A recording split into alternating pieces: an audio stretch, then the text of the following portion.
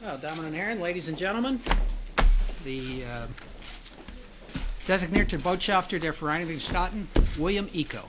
Sir. Guten Morgen. Meine Familie und ich freuen uns, hier in Österreich zu sein.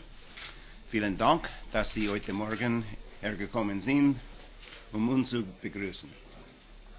I am pleased to join you today as President Obama's personal envoy and representative to the Republic of Austria. I look forward to presenting my credentials to President Fischer and to representing my country to the government and the people of Austria.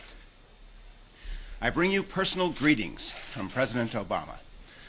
My family and I had the pleasure of visiting with him in the Oval Office after my swearing-in last week, and he asked me to bring his personal regards to the people of Austria and your representatives.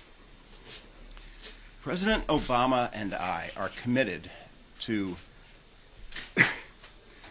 working with Austria to confront the most important challenges that we face on this earth today, including nuclear proliferation, violent extremism, poverty, pandemic disease, an over-reliance on fossil fuels, and global climate change.